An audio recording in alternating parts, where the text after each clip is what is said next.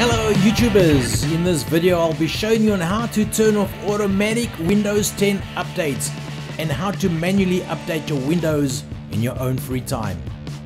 If you are having the same problems as I do with Windows 10 update messing with your streaming and gaming, this video is for you. Let's get right into it. Firstly, let's see what is downloading and slowing down your internet. Press Ctrl, Alt and Delete simultaneously to open the taskbar. Click on the tag Performance and at the bottom left select Ethernet if you are connected via LAN or select Wi-Fi if you are connected via Wi-Fi.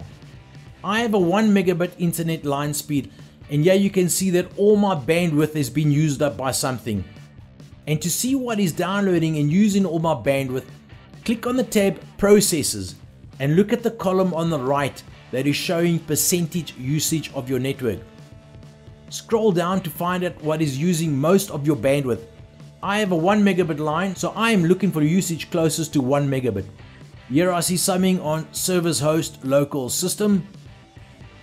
Open the drop down menu and you'll see that it is Windows 10 updates again. Now we'll show you how to turn off automatic updates. On your keyboard, hold down the Windows button and type R. In the text box, type gpedit.msc. Click on the left administrative templates.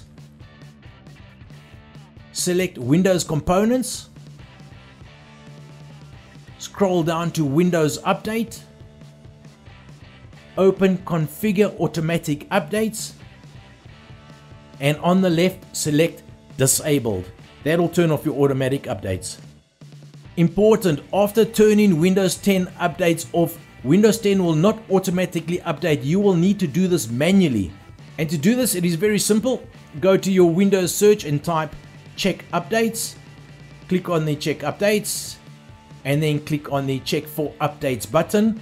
Windows 10 will now check for any updates and install them if there are any. I hope this video was useful to you and may you have many hours of uninterrupted streaming and gaming. Till we meet again, this is Scuba Grumpy.